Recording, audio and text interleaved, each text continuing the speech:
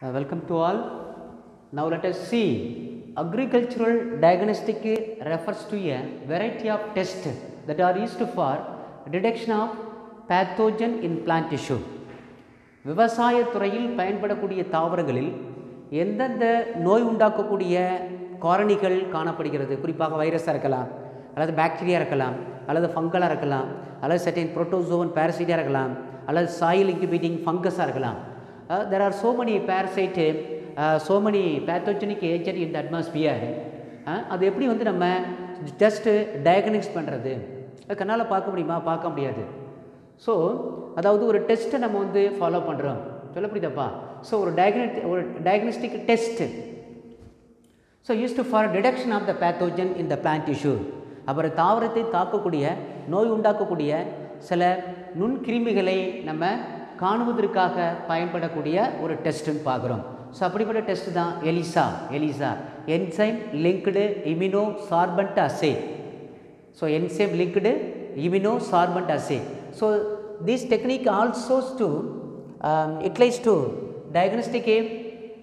diagnostic for AIDS disease by means of HIV virus. Okay, that is the diagnostic only, not in confirmatory, not in confirm. So அதாவது என்ன தாக்கியிருக்கு என்பதை அதாவது கண்டுணர்வதற்காக பயன்படக்கூடிய ஒரு test தான் எலிசான்னு சொல்கிறோம். That is diagnostic only, not in confirm. So virus தான் தாக்கியிருக்கு, bacteria தான் தாக்கியிருக்கு அப்படின்னு கன்ஃபார்மாக சொல்ல முடியாது. That is diagnostic. அதோட யூசஸ் பார்த்தீங்கன்னாக்க in plant pathology especially for weeding out virus infected plant. அதாவது சில தாவரங்களே வைரஸ் எந்த அளவு தாக்கியிருக்கு, என்ன நோய் என்பதை அறிவதற்காக பயன்படுதுன்னு சொல்கிறோம். The large scale of the planting is well known பார்க்குறோம். அப்போ தாவரங்களை தாக்கக்கூடிய வைரஸுகளை அதாவது காணுவதற்காக ஒரு டயக்னோஸ்டிக் டெஸ்ட் அப்படின்னு சொல்கிறோம். அடுத்த டிஎன்ஏ ப்ரோப்ஸ், ஐசோடோப் அண்ட் நான் isotope, northern and southern blotting. That is another one type of DNA probe, northern and southern blotting சொல்கிறோம். R popular tools for identification of virus and they are pathogen and other pathogen. So இந்த ரெண்டு டெஸ்ட்டை பயன்படுத்தி அதாவது வைரஸ்களை அடையாளம் காணுவதற்கும் மற்ற சில பேத்தோஜன்களை அடையாளம் காணுவதற்கு இந்த டிஎன்ஏ ப்ரோப்பானது பயன்படுத்தப்படுகிறது. இது specifically northern and Southern blotting அப்படின்னு சொல்கிறோம். So this is the one type of testing tools the popularly identification of the virus and other pathogen. Right, next nucleic acid hybridization plotting technique, that is the another one type of technique. So plotting technique are widely used to analytical. So அந்த தாவரத்தை அந்த விலங்கை எந்த விதமான pathogen தாக்கியிருக்குது என்பதை அடையாளம் கண்டு அதை அனாலிசிஸ் பண்ணுறதுக்காக பயன்படக்கூடிய ஒரு டூல்ஸ், ஒரு உபகரணம் அப்படின்னு பார்க்குறோம். த specifically identification of desirable DNA and RNA. So இந்த blotting டெக்னிக்கே nucleic acid hybridisation blotting டெக்னிக்கிறது. இந்த டெக்னிக்கை பயன்படுத்தி அதாவது so the specifically identification of desirable RNA DNA, அதாவது நம்மளுக்கு விரும்பக்கூடிய டிஎன்ஏ ஆர்என்ஏடைய துண்டுகளை ஒரு லார்ஜ் நம்பர் ஆஃப் மாலிகுல்ஸ் நம்மளால் அதாவது நம்ம அதாவது காண முடியும்னு சொல்கிறோம். இதனுடைய பர்பஸ்க்காக நம்முடைய ஆராய்ச்சிக்காக பயன்படக்கூடிய அதாவது டிஎன்ஏ மற்றும் ஆர்என்ஏ துண்டுகளை நம்மளால் அடையாளம் காண முடியும்னு சொல்கிறோம். That is a nucleic acid hybridisation blotting techniques. Just like identification of the specific DNA and RNA fragments from large number of molecules பார்க்குறோம். நெக்ஸ்ட் பிளாட்டிங்னா என்ன? It is refers to process of இம்மொபிலைசேஷன் of the sample. ஒரு நகர இயலாத ஒரு sample, அது nucleic ஆசிடாக இருக்கலாம் அல்லது solid சப்போர்ட்டாக இருக்கலாம். அதான் blotting. That is the இம்மொபைலைசேஷன் of sample சொல்கிறோம். நகர இயலாத ஒரு சாம்பிள், ஒரு மாதிரி, அது நியூக்ளிக் ஆசிடாக இருக்கலாம் அல்லது சாலிடு சப்போர்ட்டாக இருக்கலாம். சாலிடு சப்போர்ட்டாக இருக்கணும்னாக்க நைட்ரோசெல்லோஸ் ஆர் நைலான் மெம்பரேன், இப்படிப்பட்ட ஒரு சாலிடு சப்ஸ்டன்ஸை நம்ம சப்போர்ட் மீடியமாக எடுத்துக்கலாம். அல்லது இம்மொபிலைசேஷன் ஆஃப் சாம்பிள் நியூக்ளிக் ஆசிட் எடுத்துக்கலாம். நியூக்ளிக் ஆசிடு அல்லது சாலிடு சப்போர்ட் உள்ள nitro cellulose R nylon membrane, இந்த ரெண்டு அதாவது சப்போர்ட் மீடியமானது இந்த நியூக்ளிக் ஆசிட் ஹைபிரிடைசேஷன் பிளாட்டிங் டெக்னிக்கில் அதிகளவு பயன்படுத்தப்படுதுன்னு சொல்கிறோம்.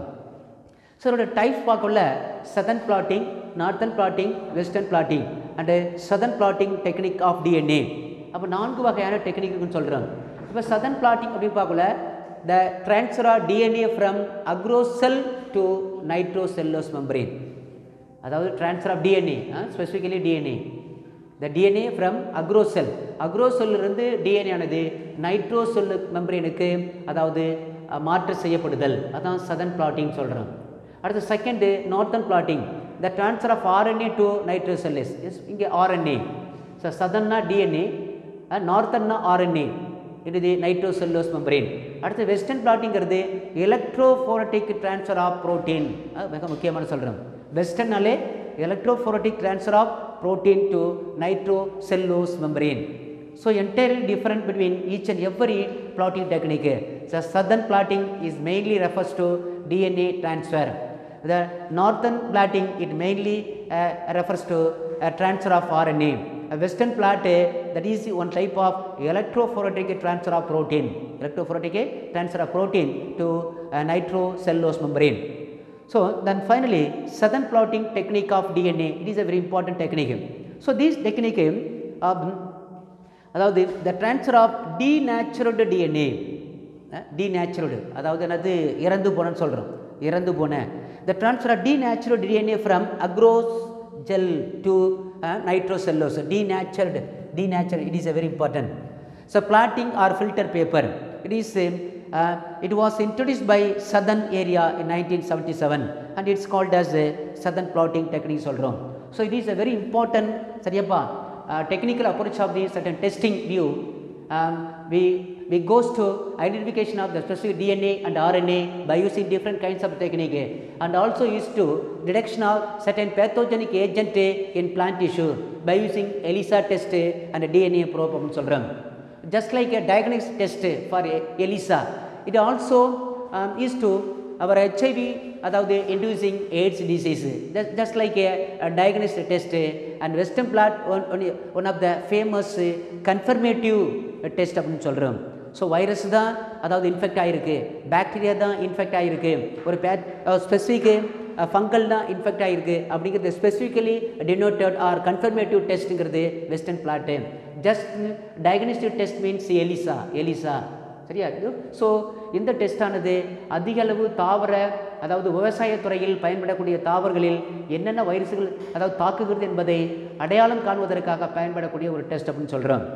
ஸோ டிஎன்ஏ ப்ரோப்புங்கிறது ஐசோடோப் அண்ட் நான் ஐசோடோப்பு நார்த்தன் அண்ட் சதர்ன் பிளாட்டின்னு சொல்கிறோம். And popularly tools for identification of virus and other pathogen. So the DNA ப்ரோப்பும் and also one of the isotope and நான் isotope டெக்னிக்னு சொல்கிறோம். So இதை பயன்படுத்தி வைரஸ்களை அடையாளம் காணுவதற்கும் அதோடு மட்டுமல்லாமல் மற்ற நுண்கிருமிகளை அடையாளம் காணுவதற்குமான பயன்படுத்தக்கூடிய டிஎன்ஏ ப்ரோப்னு சொல்கிறோம்.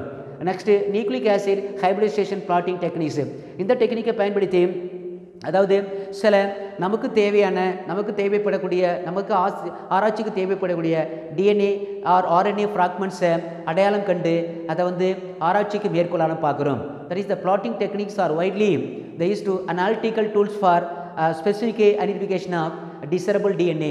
நமக்கு ஆராய்ச்சிக்கு தேவையான டிஎன்ஏ ஆர்என்ஏ அந்த துண்டுகளை அடையாளம் கண்டு நம்ம அனாலிசிஸ் பண்ணுவதற்காக பயன்படுத்தக்கூடிய ஒரு nucleic acid hybridisation blotting technique சொல்கிறோம். அப்போ பிளாட்டிங்கிறது ஒரு வேர்டு, அந்த வேர்டு என்னன்னாக்க it is refers to the process of இம்மொபிலைசேஷன் of sample சொல்கிறோம். நகர இல்லாத ஒரு மாதிரி, நகராது, it's not movable, not moment சொல்கிறோம். இம்மொபிலைசேஷன் நாட் மூமெண்ட், நகர இயலாத ஒரு மாதிரி, அதுக்கு பயன்படக்கூடியது நியூக்ளிக் ஆசிட் அல்லது சாலிட் சப்போர்ட்டு. இப்போ சாலிட் சப்போர்ட்னா நைட்ரோசெல்லோஸ் ஆர் நைலான் மெம்பரேன், இந்த ரெண்டு சப்ஸ்டன்ஸை பயன்படுத்துகிறோன்னு சொல்கிறோம். இப்போ there are 4 kinds of the different plotting technique பார்க்குறோம். southern plotting, northern plotting, western plotting and southern plotting technique for DNA சொல்கிறோம். So southern அப்படின்னாலே it refers to transfer of DNA from agrogel to nitrocellulose membrane. The transfer of DNA from agrogel to nitrocellulose membrane, understood? A transfer of DNA. The northern plotting with the transfer of RNA to nitrocellulose membrane, a transfer of RNA, understood? And western plot means electrophoretically transfer of protein to nitrocellulose membrane, electrophoretic, that is advanced technique, advanced techniques. So and last one, the southern plotting technique of DNA. So this transfer of denatured DNA from agrosol, denatured, it is very important. To the nitrocellulose plotting சொல்கிறோம். plotting or filter paper. It was introduced by Southern 1977 and this called as a Southern plotting technique. Thank you.